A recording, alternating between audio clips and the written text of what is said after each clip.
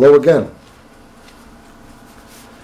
I wanted to go over how to get started reading tarot cards.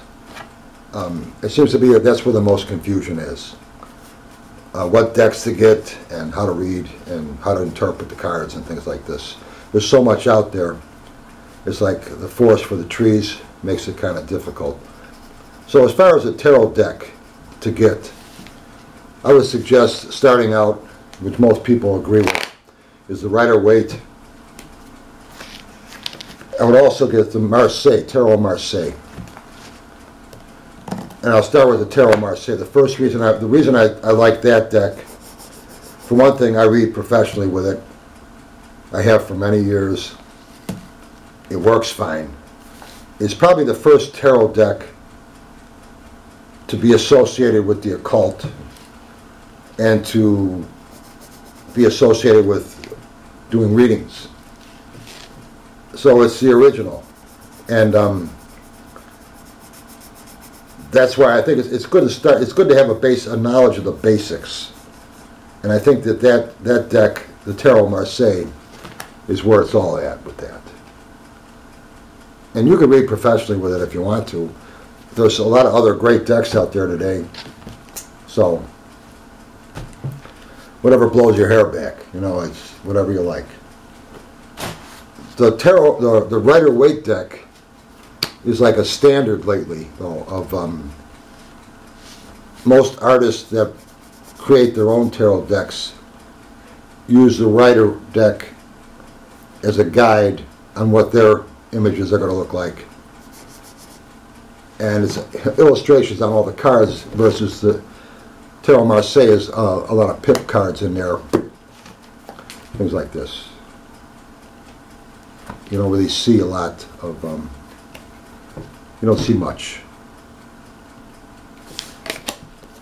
The majors are just, it's a classical deck. And if you know this, the reason I like the Tarot Marseille, because if you know the Tarot Marseille, if you could read with that deck, every other deck you're going to understand it. Where if you start with a different deck, and you go to another deck, you might not see the connection between the two. You start with the Marseille deck, you could use any deck, and it's not, as far as I'm concerned, the way I teach, the deck isn't really important. Whatever deck you want to use is fine. But I do feel that if you learn the Marseille, you can pick up any deck and read well with it. And the second deck for that, it would be the Rider-Waite. It's the same type of thing, because most artists, like I say, use this deck as a guide to make their deck, not the Marseille.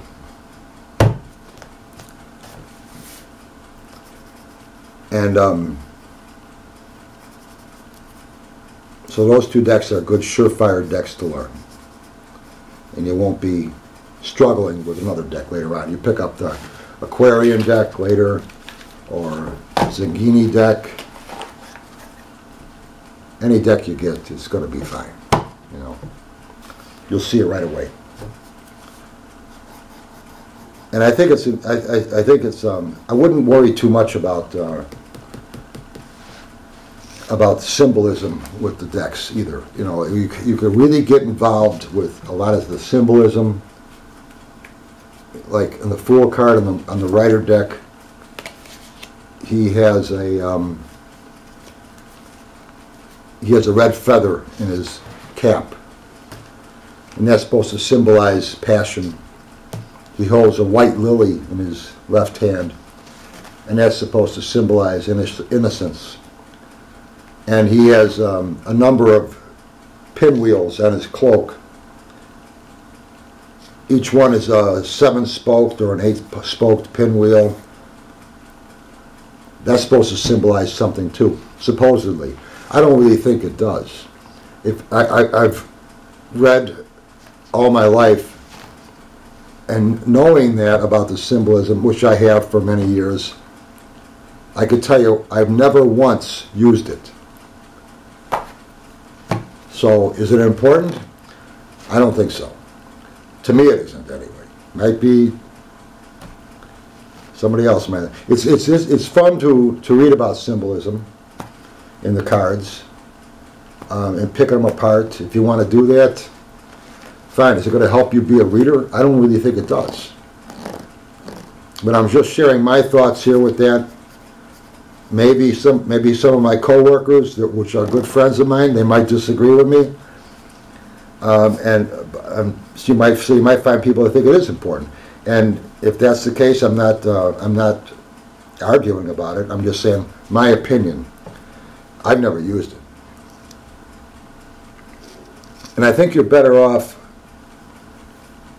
focusing more on the readings you're doing instead of looking at the cards under a microscope.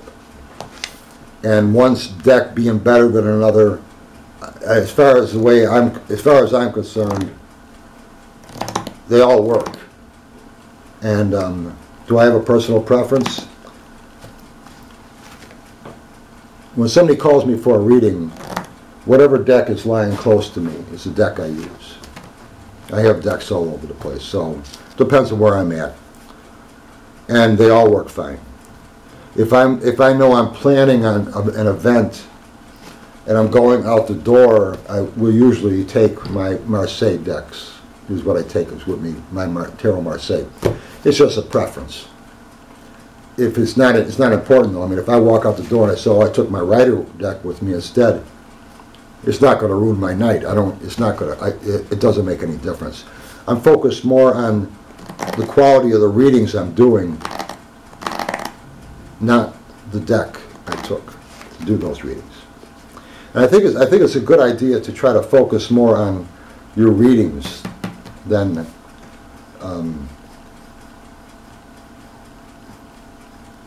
memorizing symbolism and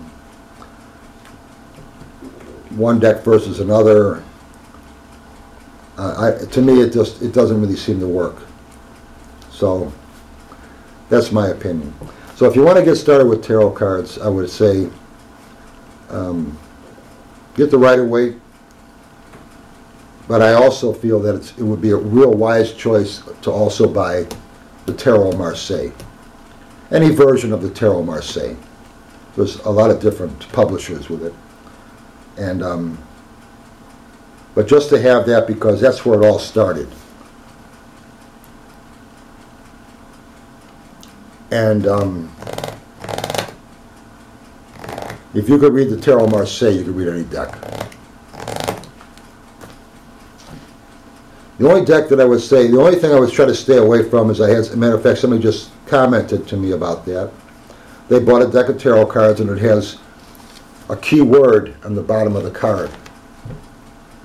What the card means. I don't like that because it's telling you what the card means instead of allowing you to come up with your own ideas. It's telling you specifically what that card means. And it might be hard to fit it into your reading. I think you'll have better readings if you just have a keyword memorized for each card instead of one that's printed on the card, that you're allowed to drift that meaning into other things that'll be important in your reading. If you do have a deck where there's a keyword printed on the card, I would say just ignore that.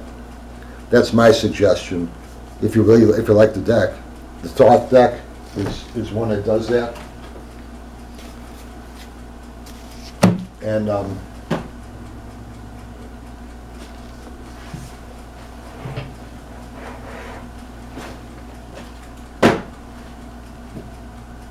well, the Thoth deck is one that does that. There's a few others out there too, but and that's a very deep deck.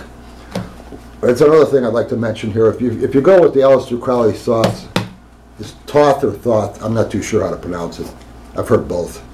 Tomato, tomato. If you do go with that deck, you're probably going to be limited to just the teachings of Crowley's thinking with that deck.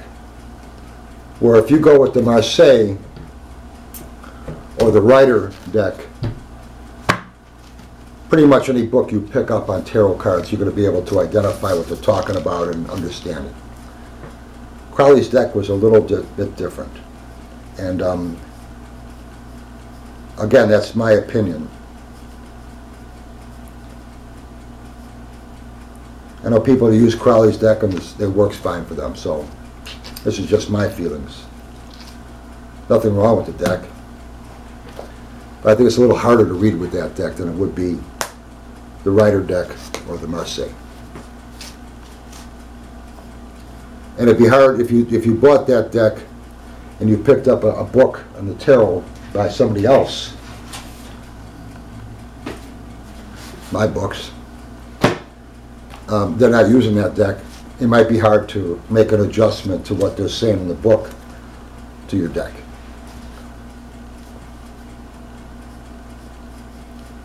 So focus more on your readings than on the symbolism of the cards or the decks you're using. I think it's good to look into that. The symbolism is fun to read about, and there's nothing wrong with that. But I just take it as that, just fun. I don't really use that in a reading. It doesn't make any difference to me.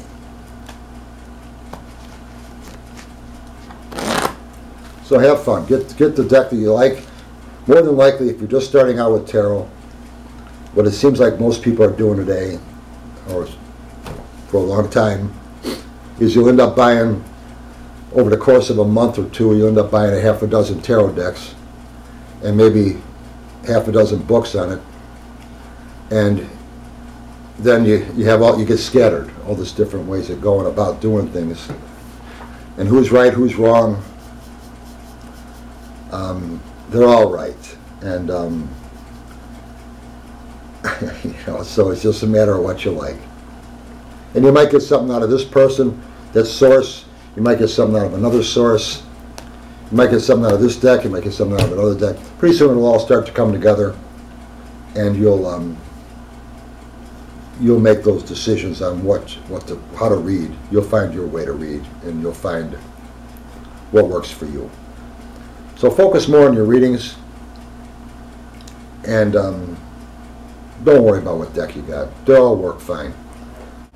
So I can read just as good with the Rider deck as I can with the Zangini, and you know, it doesn't make any difference. So focus more on your readings. I'd also say that it's a good idea to try to stick with one spread. Find a spread that covers, be helpful for any question asked of it, and try a couple different ones. We'll see which ones you like. And when you find a spread that works for any question asked, just use that spread, and you're going to find it helps a lot, because there's a consistency there, and it really helps to help you improve your readings, because you're using the same spread every time. So as you improve, you'll see what you did different here, how you're seeing this position more clear, maybe refining the purpose of position number 4 compared to what you were using earlier, or position number 9, or whatever. You start to fine tune it, and what works for you. So using one spread, I think, is very helpful, and so I teach that to my students too. And if you know me, you know I use the Celtic Cross. That's what I like to use the most. The way I use it, I talk about it in other YouTubes. So works out good for me, and if you use it, I think it'll work out good for you. My books, I use, I teach with the Rider deck, only because I think it's a good standard. But I don't care if you want to use Gummy Bear Tarot, you know, or Tarot of the Cat People, or something like that. They're tarot cards. So the Five of Swords is the Five of Swords, Eight of Wands is the Eight of Wands, Hangman's the Hangman. But I would stay away from novelty decks, so I shouldn't say that. But it doesn't really make any difference. As long as you like the deck, it's a good deck for you. And but focus on your readings. So find a spread you like. If you like my Celtic Cross, use it. I think it's a good spread. But whatever spread you like, just stay consistent with that and learn to improve your readings because of it. And you might change a deck here and there. There's nothing wrong with that. It'll work. So I hope this helps people starting out, and have fun with it. Keep throwing cards. We'll talk soon. Bye.